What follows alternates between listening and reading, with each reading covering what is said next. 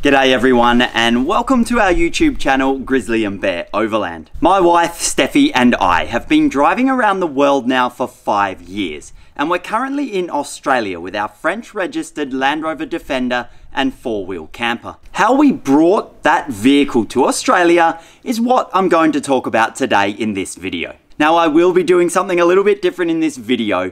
When I usually make my own videos, I always write everything down that I'm going to talk about, whether it be in bullet points or write it out and then try to memorize the paragraphs and read them back, looking at the camera like this. But the amount of information that I want to share with you guys today about international shipping, it's quite a bit, so I am going to cheat. Please excuse me, and I'm going to read off my little notebook here. Now, I'm sure this video is not going to interest everybody, and that's completely understandable.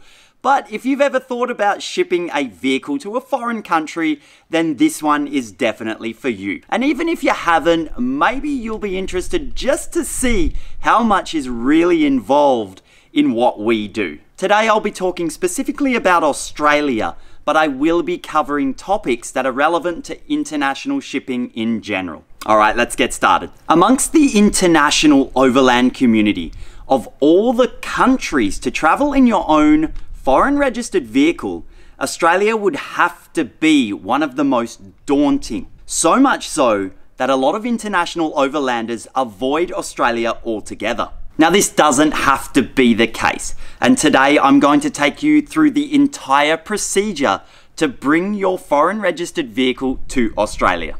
Before considering this, I would ask you first if you're currently on a world trip or intending to begin or continue one after Australia. I ask this question because if your intention is only to bring your vehicle to travel Australia, then ship back to your own country, then possibly there are more economical options. If Australia is your only destination, then it may prove far less pricey to fly to Australia, buy an already equipped vehicle, complete your journey, then sell the vehicle. Not only could this be far more economical, but also a lot less stressful. If you are on a multi-country overland journey, like us, and your vehicle is your home and sentimental to you, then most definitely you're going to want to bring it with you. If you've shipped a vehicle to Australia or done a little research into this, then you'll most probably have heard about this essential document that's required. This document is called a carnet du passage.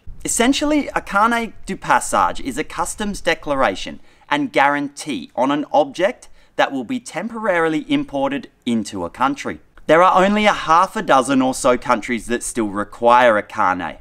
Australia is one of them, along with New Zealand, Japan, India, and a few others. I will share a little loophole to avoid a carnet for Japan. If you arrive in person with your vehicle on a ferry from Russia or South Korea, a carnet is not required. Japan will issue a 12-month temporary import permit. Remember, this is only if you arrive on the same vessel as your vehicle. So how do we go about getting a carnet du passage? A carnet is typically issued by the Automobile Association in the country that the vehicle is registered in. I have heard it's possible to have a carnet issued by a foreign automobile association. I'm not sure why or in what circumstances someone would take this route.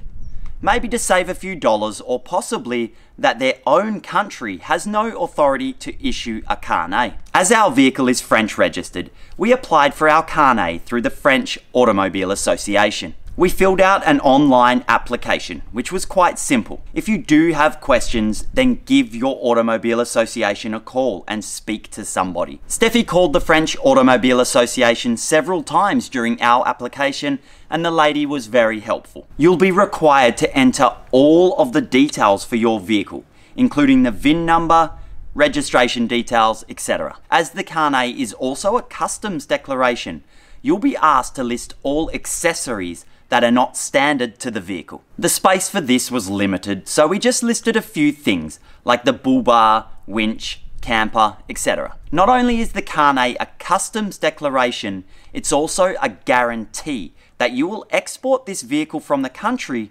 before the carnet expires. Our money will only be refunded once the carnet has been stamped out of Australia and returned to the French Automobile Association. We have €12,000 deposited with the French Automobile Association. The French Automobile Association were quite flexible in the amount that we deposited.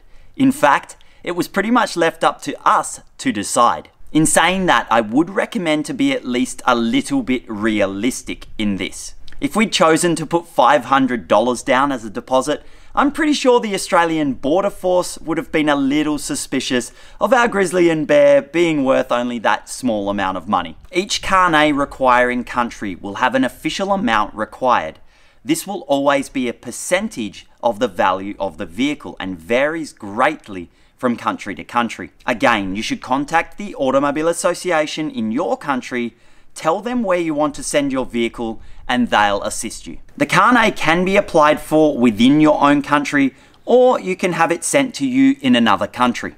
We've applied for 2 carnets over the years. One we had sent to Japan and the other to Taiwan. The carnet that we applied for in Japan was never used, as we failed to reach Australia at that time. We sent it back and our deposit was refunded. Alright, that's enough about carnets. Let's talk shipping. Once you've decided on a destination, it's time to think about how you will send the vehicle. We've always employed the services of shipping agents and customs brokers. I would highly recommend doing the same. Yes, it will cost you a little more, but will definitely reduce the stress of what can be a very stressful period. You're sending your vehicle, which is also your full-time home, along with all of your possessions across the ocean on a ship, and hoping it's going to arrive safely at the other end. Of course, you're going to be nervous. I recommend using social media or word of mouth for your shipping agents. It's good peace of mind knowing that somebody else you know has had a good experience with a certain agent. There are loads of Facebook groups to join. The Overland Association is a good one, along with all of the continent-specific Overland pages. The iOverland app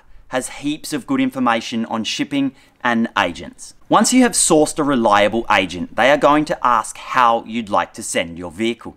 Roll on, roll off, or sea container are the 2 most common methods used. When building our rig 5 years ago, I had already planned to ensure the vehicle is able to fit inside a standard 20-foot sea container. The dimensions of all the types of containers can be found online. Be sure to check carefully.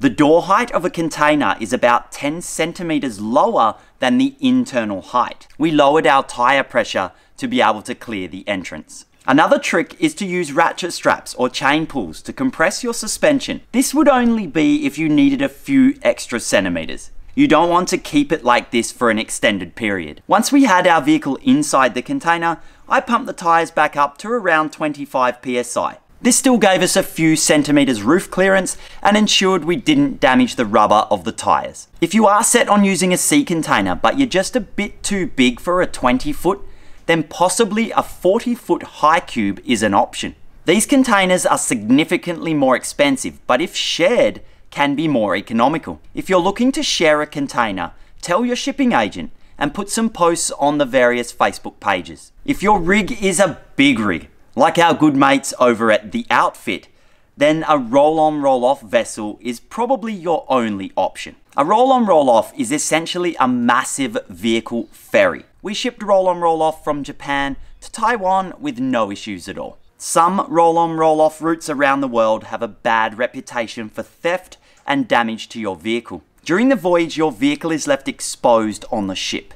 If there's a few dodgy ports along the way, or even a dodgy deck crew, it's quite common to have possessions or vehicle accessories stolen. We know many people personally that this has happened to. Alright, so you've decided on how and when you're going to ship. In the weeks before shipping, we prepared all that was required to ship to Australia. All shipping companies will have different policies on what you can and can't ship. Communicate with your agent for all of this information. We were required to have almost empty fuel tanks and show photo evidence that our vehicle and camper's batteries were disconnected and safe. We disconnected the terminals and taped them up with electrical tape. All of our personal items that were not listed on our carnet de passage were listed on an Australian government unaccompanied personal effects form. Steffi did an absolutely amazing job of this with photos and descriptions and printouts of every single box. Anything that makes the customs officer's job easier at both ends means less stress for you as well. Now on to the part that scares everybody when they think about shipping a vehicle to Australia. Australia has some of the strictest quarantine rules on imported goods of anywhere in the world. Your vehicle needs to be absolutely spotless.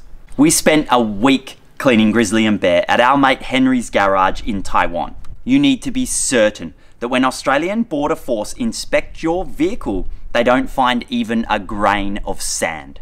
You can employ professionals to do this cleaning.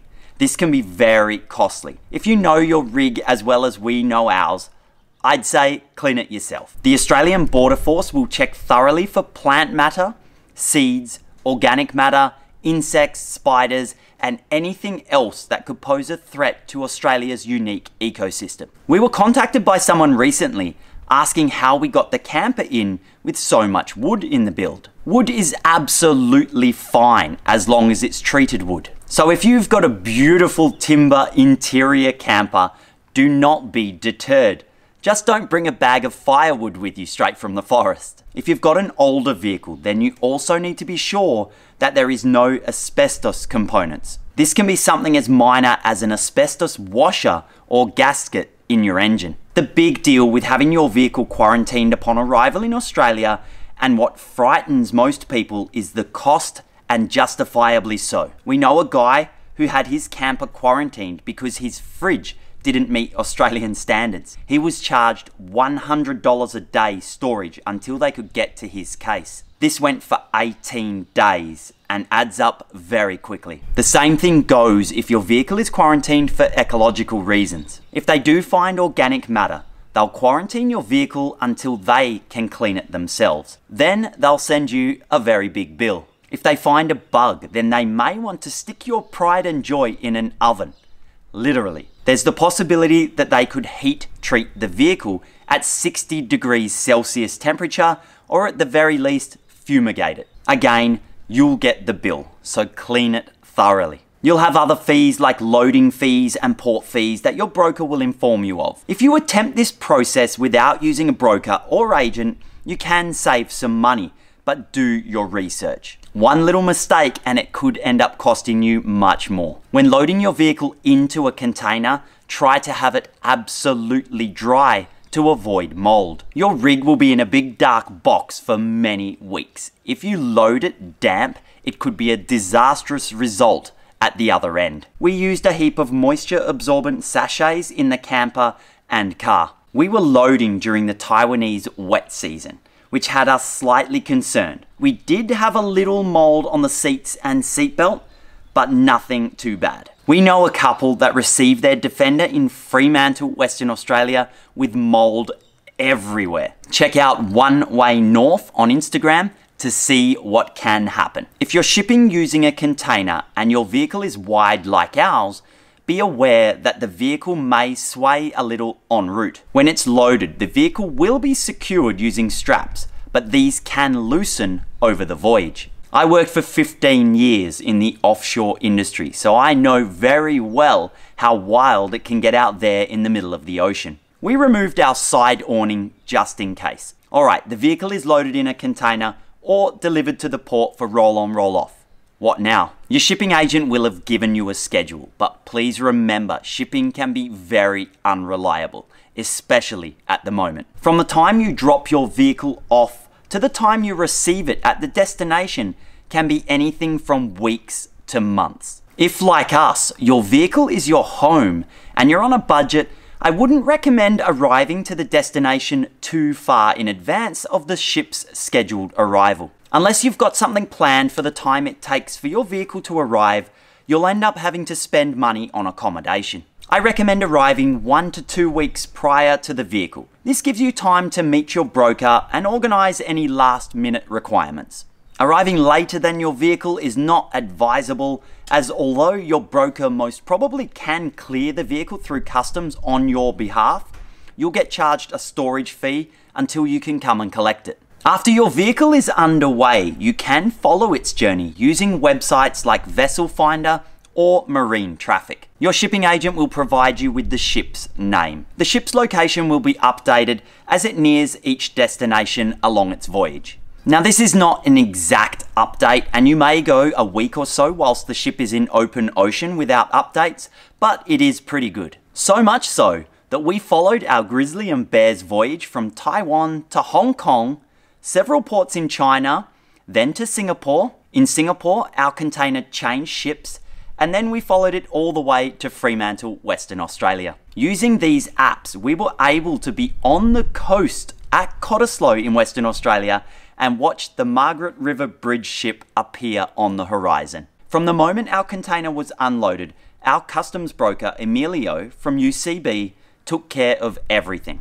As UCB is a designated Australian Border Force registered business, the container was able to be delivered by truck to Emilio's warehouse for unloading and inspection by Border Force. Now at this point, I will give a little bit of credit to ourselves.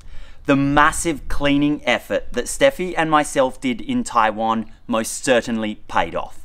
Emilio told us Border Force took only 5 minutes to approve our Grizzly and Bear for clearance. Alright, back to the Carnet du Passage. At this point, Australian Border Force will stamp your carnet in the same way they'd stamp your passport. Be very sure to check and make sure that the dates are correct. You have 12 months in Australia with your foreign registered vehicle. This is 12 months from the time your carnet is issued, not from that date stamped by the customs officer. When applying for your carnet, you'll be asked what date you want the carnet to be active.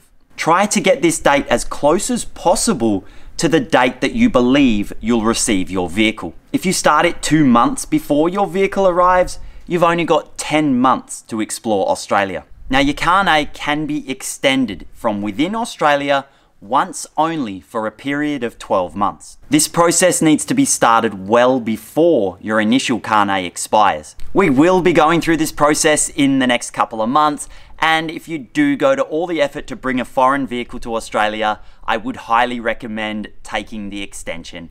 As you guys know, Australia is a massive country, and in 2 years, you'll still only scratch the surface. We'll be contacting the Australian Automobile Association for all the details on how to do this. Our current carnet is valid until the end of June. We'll begin the application to extend, most likely the end of March, early April. Shipping your own vehicle around the world can be a nerve-wracking experience, but also super exciting. When we received the phone call from Emilio to inform us that we could come and collect our Grizzly and Bear, we were absolutely ecstatic. At this point, we inspected the vehicle and finalized all the documents with Emilio. Emilio then returns the carnet into our possession. We had delivered the carnet personally to Emilio a few weeks prior to this day. So we've officially got the keys to our French registered Land Rover Defender, and we're on Australian soil. Time to hit the road? Not quite. There's still a few more things that need to be done before we can legally start our Aussie adventure. At this point, our vehicle is not licensed to drive on Australian roads. We need to first apply for a temporary movement permit on the Western Australian Department of Transport website. This is quite simple, around 20 bucks from memory, and it's issued instantly. This permit allows you to drive an unregistered vehicle for 48 hours. You will need to use this 48 hours to take your vehicle to an approved roadworthy inspection centre. If your vehicle is in decent condition and has passed inspections in its registered country, then you should have no issues. The inspection of Grizzly and Bear lasted 10 minutes. The inspection centre will issue you with your roadworthy certificate. Be sure to check all of the details match up here. Name of the person to whom the car is registered to in its home country. In our case, this is Steffi. Yes, Grizzly and Bear belongs to Steffi. As she likes to remind me, it's her Defender and I'm just the chauffeur. Also check the registration number and chassis or VIN number. Roadworthy certificate in hand. Surely that's it. Time to head to the bush, right? Not yet. We've still got one more thing left to do. The final step in this process is to visit a licensing centre with your roadworthy certificate.